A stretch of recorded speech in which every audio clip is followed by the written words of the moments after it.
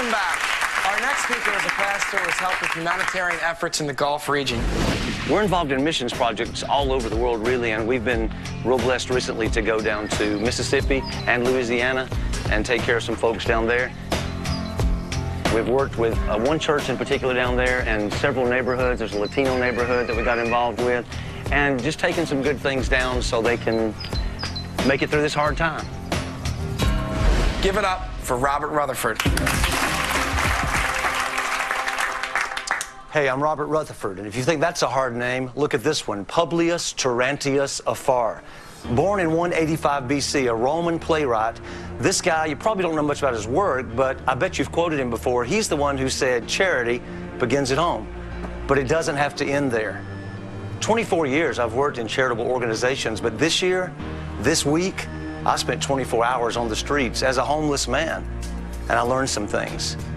As I stood in line, waiting for our supper, I knew that 1 million people are homeless in America and 200,000 of them are children that have no place to lay every night. But I didn't know their names or their faces quite as well as I do now. I didn't know Tex or Big Country or Fast Eddie or Lenny the Loser. I didn't know the little woman that I met in front of LAPD who was asleep on the sidewalk. She woke up when we walked by and I said, "Hey, honey, what's your name?" She looked up, beautiful eyes, bright smile, no legs. She said, "My name's Hope," and that's the only hope I got. You know, charity begins at home, but it doesn't have to end there.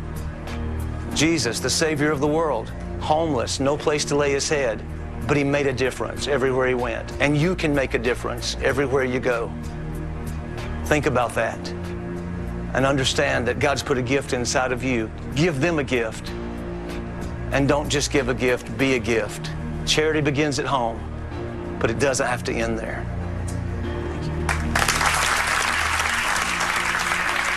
Very cool references.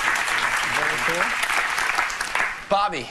First of all, it's so hard to critique all of you guys because all of you are doing such a good job. And so really, I don't know if I have anything to say other than this. Good job. Thanks, Bobby. Richard? Yeah, you knock me out, man. You do. You are the real deal. And your presence, your honesty, your just being who you are is so abundantly clear. Brilliant stuff, dude. Brilliant stuff.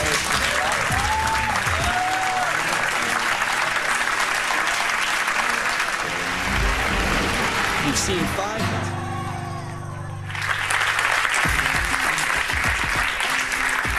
The votes are in, and our speakers are anxiously awaiting. It's time to see who will advance and who has to go. Everybody, I want to start by saying I think you all did a tremendous job tonight, and you all deserve a huge round of applause.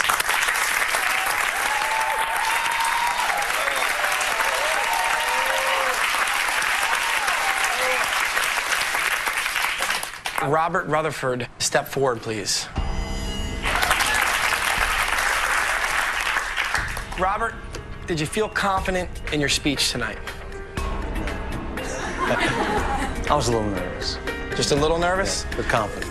Good, because the audience gave you the most votes. You're advancing.